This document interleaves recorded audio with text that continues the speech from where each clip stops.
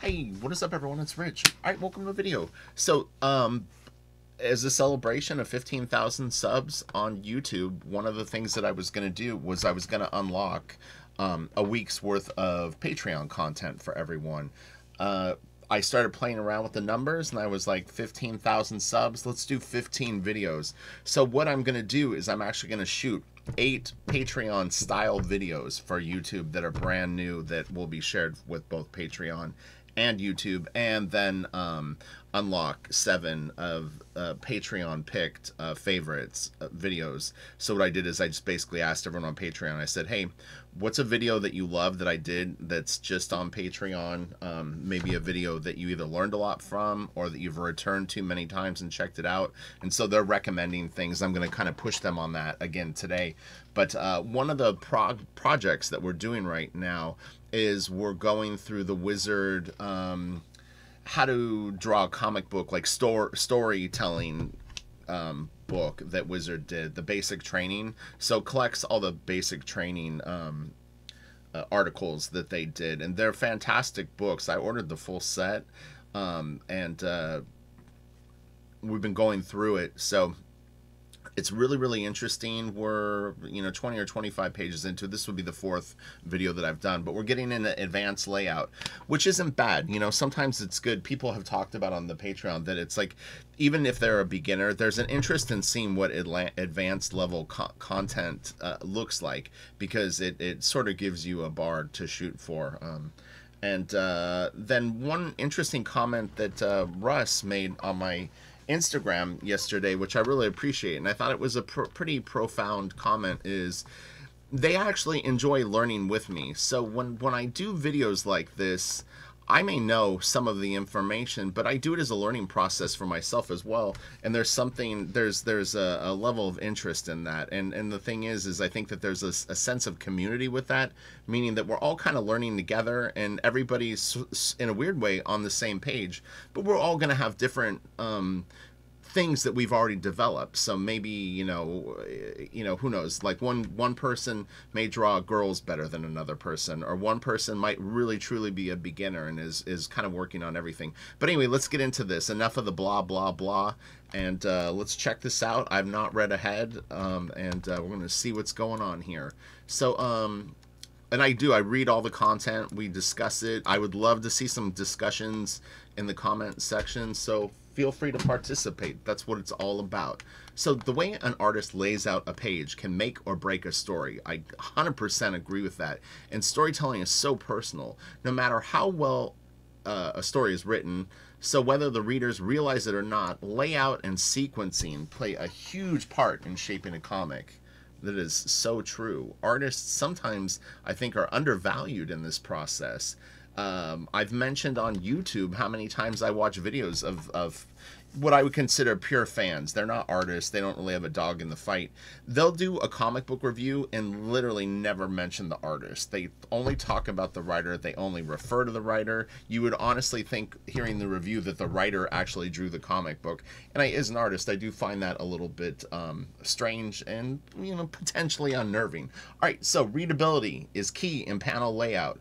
Breaking out of a standard 9-panel layout may help keep the layout fresh and engaging, but straying too far from the standard left to right, top to bottom layouts can confuse readers and take them out of the story. Utilizing panels in terms of focus, size, I stress size all the time, and number can also add to or detract from storytelling. Concepts like those are just the tip of the iceberg. So with so many choices, here are a few tips from the pros to suck a reader right into your scene.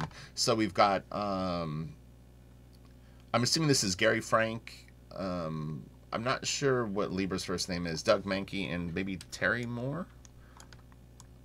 I don't know. I feel like I missed something there. For some reason, I thought that something that we were looking at was going to be Frank Miller, but maybe I'm wrong.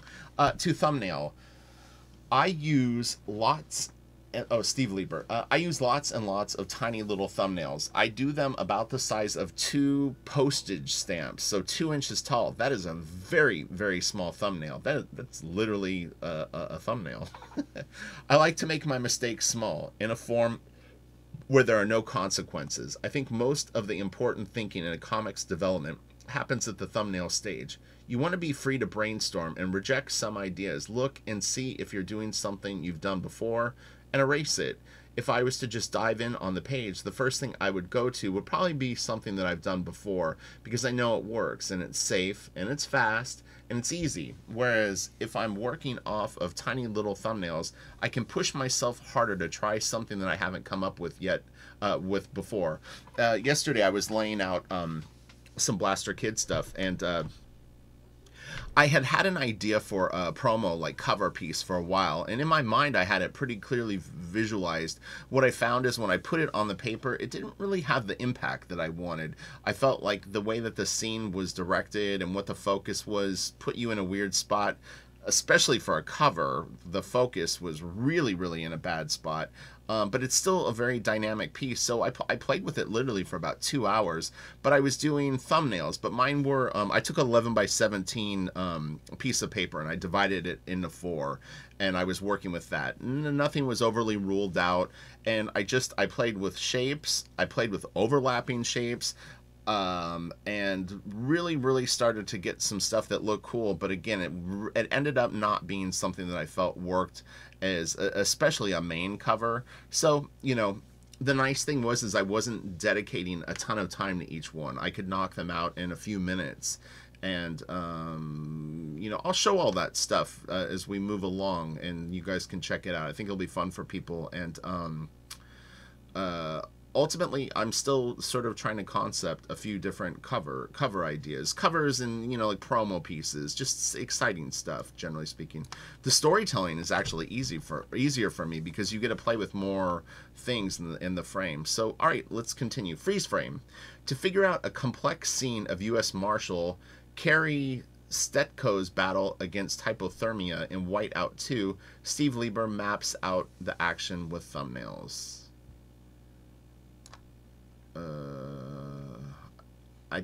Let me see something here. I just want to see if we have the thumbnails on another page. That's more the advanced layout. Okay, let's just continue with this. I guess they're just showing an example of finished page. This is very nice. I mean, honestly, at this size, it does really feel like something Frank Miller would do. It's got a little bit of like an Electro Lives Again thing. Narrow panels that are all the same size, you'll move through quickly. I don't know if you noticed it when you looked at these, but this is a fairly fast sequence. Even though the sense of space here, this feels like it takes more time. Like they're walking, there's a lot of time involved in this panel, but then ultimately they crash down. But I don't know, this moved quite quickly to me. And this is really nice. This is a nicely laid out page. The actual just compositionally, it sweeps you across like this really good. But this dark area pulls you here. This sign pulls you this way. This shape pulls you back around. The white is kind of pointing you here. And you have this nice little 4-panel inset that all has really pretty shapes. If you look, it goes like this. Do you see that? This. And then he leads you which way? He's taking you up and out. Or not thumbnail. All right, here we go. This is Gary Frank. Wow, so Gary Frank doesn't use thumbnails? That's crazy. All right, let's see what he says. So, I don't use thumbnails. I'm pretty low tech and use a regular H pencil. These were interviews that were done in probably the 90s, I want to say. It says 2004 it was reprinted. I'm not sure when this original interview was done. Frank's process may be different now. I don't know, but probably not, because he had been working at least for 10 years, I would say, at this point professionally. So I'm pretty low tech and use a regular H pencil. I don't use rulers or anything. I just kind of sketch it onto the board. I've seen Jim Lee does this. I believe Mark Silvestri works this way. Travis worked this way. It's all pretty fluid at that stage. I push panels around and mess around with panels if they don't seem to be working, but it's very seldom that you'll need to start a page over again, simply because you're not putting down anything hard enough that it can't be changed at that stage. So, key. Draw very lightly. Don't start refining things. The first thing that you need to do is you need to get in the position of things, the shape that you're going to use, how much real estate. There should be no detail on that part of the drawing. You're just placing in the objects. It would be like, I unplugged my tablet. You know what I mean? He probably roughed in like an outline of Captain America and Namor, and just that's the size relationship he had in the script. You know, the reaction of Namor in 3 panels, and then did this. Next, you would start to put in the forms. Sometimes what I'll do is sketch out 3 pages at once. I think that's a really smart idea. But I won't just but I won't jump ahead in the book. The problem with that approach, as I found early on in my career, is that you tend to draw the pages that you want to draw, and then you kind of have a mental block with the rest, because on later pages you're doing the stuff that you put off, the stuff that you didn't really want to do. It's an interesting take. I think when I read the 3 pages at once is that you'll have a nice flow. Like if you lay out scenes and maybe draw scenes, I don't see any reason, if you're a penciler, unless you were on some sort of deadline scenario, that you would not work in order. And then also, it would just, I know sometimes writers provide script in very bizarre ways, but most, I think, people now are starting to lean more towards writing and drawing their own books. But yeah, I would work in order, and you definitely will need a sense of discipline with things. But yeah, absolutely. I work from hard to easy always, believe it or not. Not necessarily with Blaster Kid, but what I mean is, if I'm inking someone and they send me 8 pages of art, I will always grab the hardest pages and the pages that I kind of don't want to do first. And if there's a super easy page, that's always the last page that I'm going to do, or something that looks really, really fun. If it looks super fun, I save it till the end, because you're gonna have an energy tank, and you want to make sure that you save. If you're not going to have energy at the end of the job, you're going to do something so fun it's going to boost your energy. I call it art cardio. Shake things up. Gary Frank doesn't like to use thumbnails, so well-crafted gags like Namor's rejection of Cap's membership proposal in Avengers 7, or 61, sorry, flow. Why did I say Avengers 7? Oh, that's weird. Did I add the numbers? Flow directly onto his drawing board. It's crazy, you know? Kudos to you, Mr. Frank. That's really cool. And Gary just got better and better and better. I honestly think that he's doing probably the best work of his career now. Oh, gosh, sorry. All right, so let's get to this one. This looks interesting. Different styles, too. Advanced layout. I was going to try to read the word balloon. It's a little pixelated to actually read this, although I do see the text, no sex for a while. Choosing the right number. For the number of panels on a page, more often than not, it's determined by the script. Maybe not now, though, if we're writing our own books. I will occasionally add a panel or two if I think that a good pause is if I think that a pause is good in a scene. I'll add a silent panel if I'm working with someone like Greg Rucka, who encourages me to play with these things. I'll sit down with him to work out certain scenes. On one occasion, I took a page from 5 panels to 16 panels, and we worked that out very carefully. That's interesting. So he must have read the script and really felt that there was a moment where he could do a ton of panels. Unfortunately, this isn't the example. Pause and effect. Steve Lieber uses a silent panel, panel 5, this panel right here, before she enters a place she doesn't really want to be in. Whiteout number 1. Dude, Steve Lieber is a really, really fantastic artist, and I have not seen much of his work, but this is great looking drawings. He's really, really good. I'm like, I need to see some Steve. I've heard his name for years. I always thought he was a writer for some odd reason. Maybe I have seen his comic work, and I'm not putting it together. Story yelling. Sometimes everything on the page is built around, say, 3 girls standing there talking. I'll give them a full-length panel that'll run top to bottom, and build the other dialogue around that.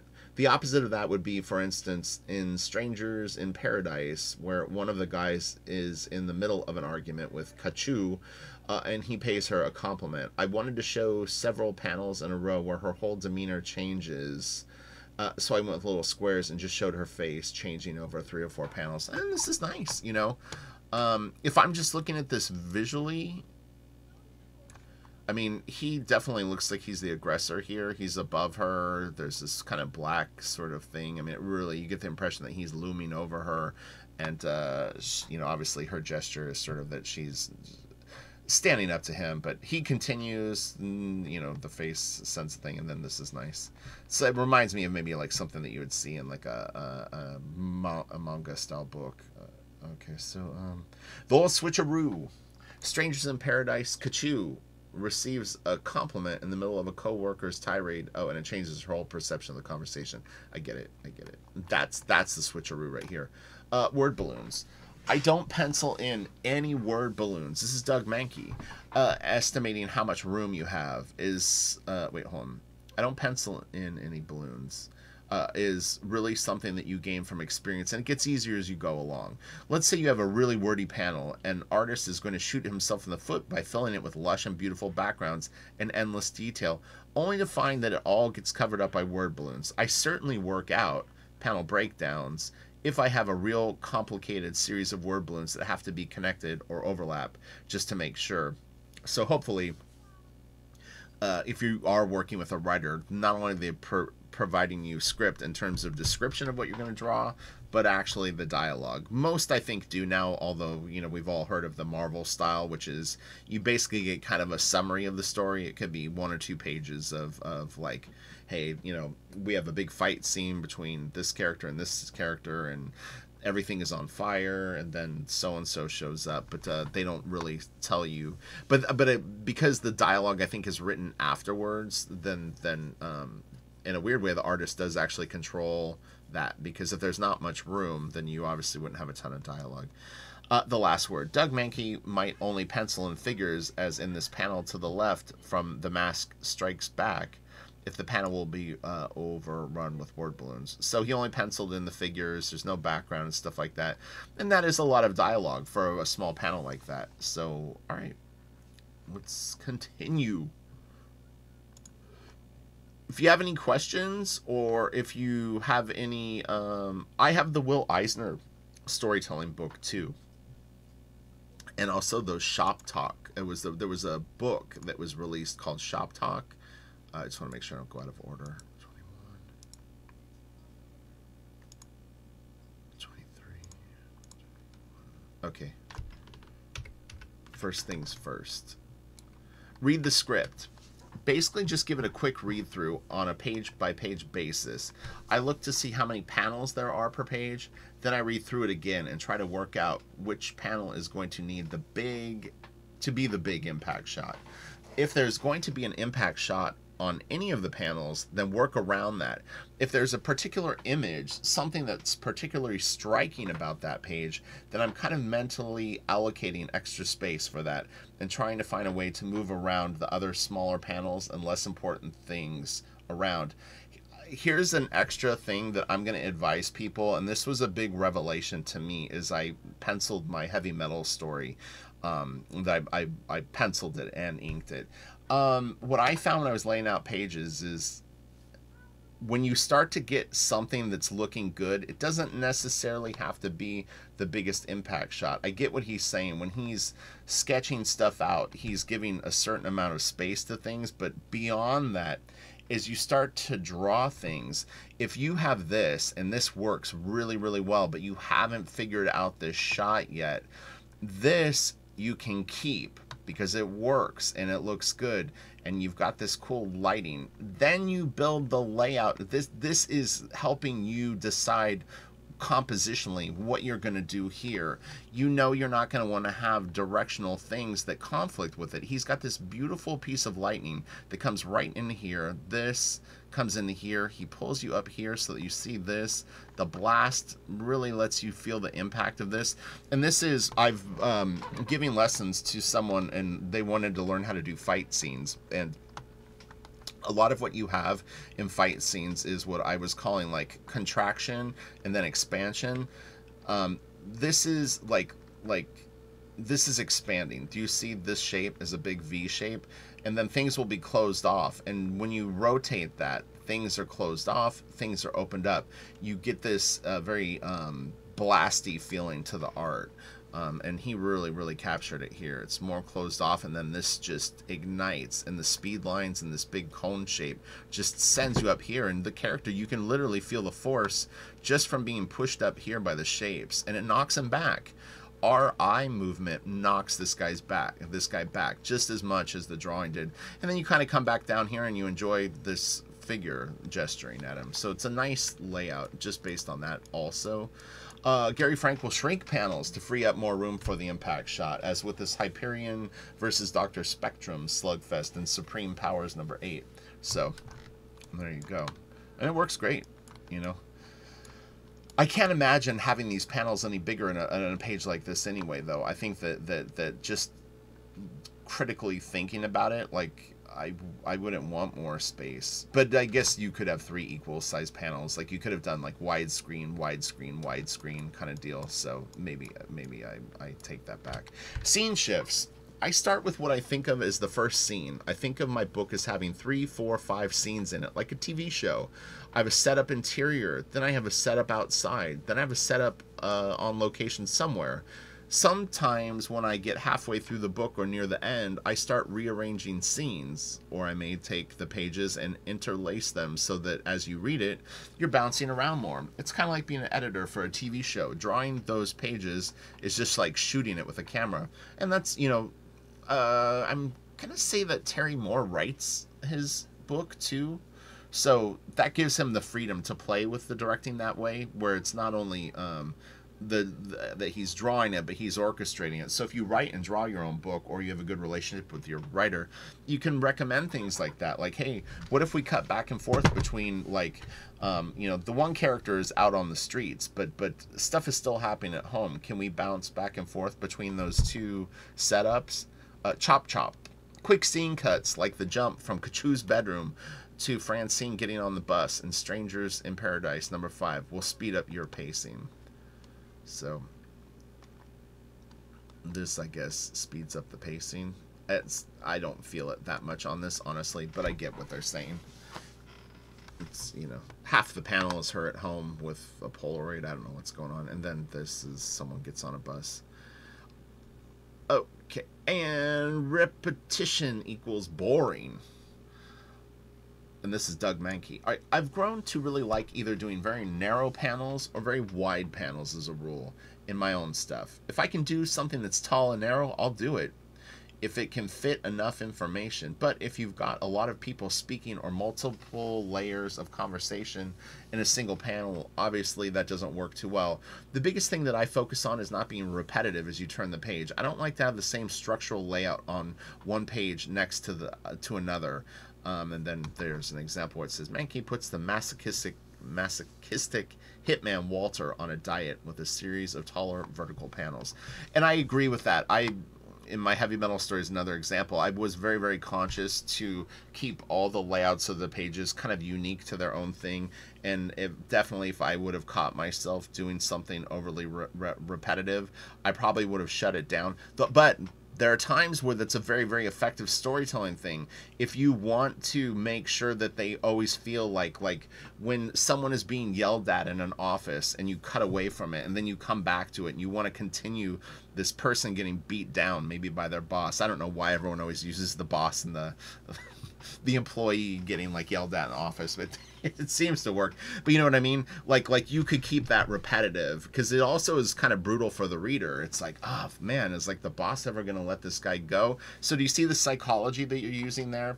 You're not only making it visually repetitive, but it does sort of play in with the actual sort of story thing that's going along. The other thing I was going to add is if you have 2 pages next to each other, meaning that like when you open your comic, you want to be aware of the, I think it's called correlation.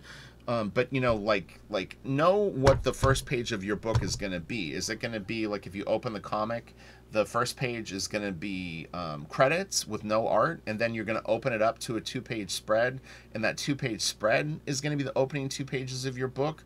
Or is the first page of the book, when you open the comic on the right side, actually going to be part of your story? Because that's going to affect what pages are facing each other the whole time you draw your story. I remember Greg Capullo getting very, very upset at the ad placement that DC was using in his, it might have been Court of Owls, and he was very vocal about it online.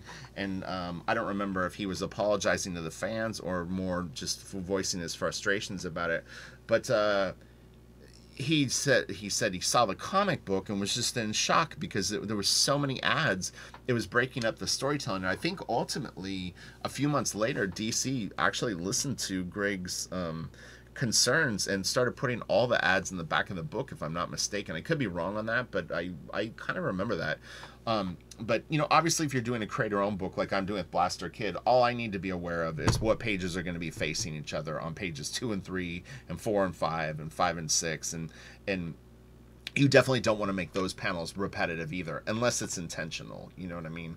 And you don't want weird tangents either, meaning that, like, something that you drew on this page, the page next to it, it starts to create weird shapes or ugly storytelling. We'll get into that later. I can do other examples, but let's continue with the book. I don't like to sidebar too hard on these, but people seem to enjoy the actual. So I guess I saved this one twice. Yeah, let me show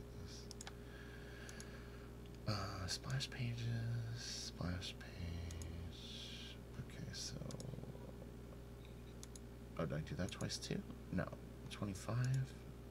It sucks. Some of the page numbers 23. Okay, I think this is the order it's going to. All right, so I guess that was the end of the storytelling for now. Again, these were short 3-page articles that they would have in Wizard magazine. But there, you know, there's a lot of gems of wisdom. Greg Capullo did a whole series of them that were really, really cool, and I'm sure most people that experienced them at the time really appreciated it because it was so rare to have someone at Capullo's level. Although people had done the column before, but you know, it's like you're having like someone that's not only incredible as an artist, but really knew what they were talking about and could explain it. Mignola did a real good one on I think creepy environments. So anyway, so show them where you live. When I was a kid playing baseball in Little League, what we yell out to a teammate batting at the plate, show them where you live. It meant hit a home run. It was challenging. It was a challenge wrapped up in encouragement. I like that. I've never met Jim Calafiore. I was actually a fan of this guy's stuff when I first started collecting. I don't know if he still works like on a regular basis, but that's funny. I like that a lot. Show them where you live. Challenge wrapped up in encouragement. All right, so just like each chance to draw a splash page, I'm telling you, I find splash pages and covers so much harder to draw than sequential pages because they really, you have to show them where you live. Whenever I get a new plot and I'm going over the splash page, I feel like the writer is saying, show them where you live. It's my opportunity to knock it out of the park, which could be why I like get hung up on them, is because I really want to do something outstanding, which is why I start to look for a place to hide when sometimes hit a dribbler to third. Everyone does it from time to time, but it's not a good thing. So let's look at how I try to avoid that. Oh, this is going to be great. And he's funny. He's got I mean, that's a lot of personality for an intro. I already like this guy. Stepping up to the plate. There's often more than one chance in an issue for a home run. But what we're examining here is the opening splash page, which again would be page 1. That, you know, right when you open the comic, the knock you on your I'll knock you out of your shoes thing, usually on page 1. It can be the most important page and more than just a money shot. It sets the tone of the story. Ideally, it grabs the reader and propels him or her into the rest of the issue. And from a strictly mercenary point of view, it can determine a sale to the browsing customer. If the splash page doesn't grab them, back in the rack it goes. First impressions can be everything. Dude, that is so true. I used to talk about it a tiny bit more in my old videos, but how I would decide, I've mentioned this before, when I go to the comic book store, I look through every single new book that comes out. If they have a new book section or they mark the new books, I'll flip through every single one. And it's a law of averages. If I see enough pages in a comic that look interesting to me or are exceptionally well drawn, usually it's more interesting. It's not so much that someone is a virtuosic level penciler. It's like, do I flip through it and go, it's kind of a trippy page. This person's got a weird style. Wow, the colors are really weird. This is like I'm going to get some replay value out of this. If there's a certain percentage of pages, if a comic book has enough of those pages that make me curious or like blow me away, I'll buy it. If not, it goes back on the rack, just like he says. All right, so here's our scenario. An action shot. The Hulk and Daredevil are in a mid-battle on a New York City street. Devastation is all around. The Hulk is pounding the pavement with a powerhouse blow that old hornhead has just leapt clear of. Pro tips: take a stand. A person's posture can tell us his age, social status, vocation, even what he's thinking. Concentrate on the spine, the shoulders, and the bend of the knee. Rags Morales, Identity Crisis. The other thing that I'll say too is, and I mentioned this in reference to Venom the other day. It might have been a Patreon video. Like Venom should never really be like straight up and down. Like even if you're doing a sketch of Venom and it's going to be like a bust shot, it's not a school portrait of Venom. That's like literally so out of character for that character. You want to have his shoulders looming over him, his head kind of in the middle of his collarbones, and you know, turn the camera so that it's an off-kilter shot. It should be terrifying, you know. He's not getting his 5th grade photo taken so that his grandma will put it in her purse. All right, the swing. My first step in working out an image is a series of small sketches called thumbnails. They're very rough. The character is barely more than stick figures, but it's the best way to run through ideas quickly.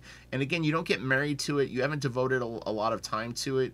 And you wouldn't be scared to erase this. Like if you drew this, you're not going to go, oh shit, I could never get that back, so I better not erase this because this is something that I could never do. And the great thing with Photoshop or Clip Studio is you could actually just have tons of layers, or however you want to do it, different you could use it as tracing paper, you could use it as cut and paste, whatever. So most of these artists probably at this time weren't working with either Photoshop or Clip Studio. The first two are similar. In both, I'm using the perspective lines of the building to focus the eye. You see here, this is, I guess, 3-point perspective. Yeah. I was looking at okay. Figure A is looking down at the combatants in a crater of destruction, while Figure B is at ground level looking on from one end of a trail of destruction. Okay, sorry. I was looking literally for a labeling of like Figure A. I thought maybe someone was flying into this scene, and then on this scene, someone was viewing it or something. Alright, so Figure A is looking down at the combatants in a crater of destruction, while Figure B is at ground level. They would maybe consider this a worm's eye view. And I guess this bird's eye. The perspective gives a nice feel, but both suffer from the same foreshort company. I was thinking the same exact thing he was going to say. The characters are too far away from us. On a splash, unless there's a plot reason against it, I want to be close to the action. This is exactly one of the problems that I had with that Blaster Kid sort of promo thing that I was doing, is she was just too far away. The setting was beautiful. It was a really, really epic and kind of haunting shot, just didn't have the oomph. She's too far away. She's the main character. You gotta, people want to see her. They want to be up close and personal. Which is it? I'm gonna assume this is the next page. All right, so the follow through. The next idea, Figure C, is fine, but that's all it is. Everything is there, Hulk, Daredevil, the city in the background, etc. But I didn't do anything interesting with it. I'll often have an okay idea, which I'll take a second look at, typo, and think about rotating the camera for more interesting positions. And, look, this is a nice shot. He needs to pull the camera in even more. This is still too...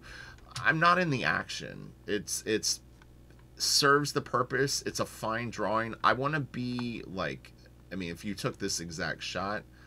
I want to be, like, whoa, sorry, my phone beeped too. I want to be, like, in it, and you might even want to turn the camera a little bit and just have it, like, you could have something like this, and this is going to be an exciting shot. I put it right about here, and maybe even fan out the perspective a little more. So, Figure D, let's see. This is better. I'm liking this quite a bit more. Figure D is better. Moving the camera around to behind Daredevil now has the Hulk coming more towards us, involving us in the action. I totally agree. Yeah, there's a person... That was a problem with this, too, is that no one was really facing us. So we still felt like a third party sort of just viewing something. It had a very, it just felt too distant. But psychologically, it felt too distant, too. This, you're like, shit, Hulk's gonna kick Daredevil's ass, and then he's coming for me. That's exciting. The only problem here is that Daredevil isn't facing us. I agree with that too. I want both characters facing us, and that's a hard thing to do in a fight scene. You're like, shit, I gotta have both characters facing me, but they're fighting. Wouldn't they be facing each other? Which now I'm behind them. So I played with the Daredevil figure separately. Really, really smart. I used the old facing us but not facing us dodge, twisting the figure by turning Daredevil's torso mostly towards us, then turning his head to look back at the Hulk, keeping his face at least in profile. This guy is awesome, man. Jim Calafiore won me over again. Like I said, I remember being a fan of his stuff way back. Yeah, they're cool. I like not well, any of these finished and nicely drawn would look cool. I think this is pretty badass. This is a nice pose, but I think this is a little better. And then this is pretty cool too.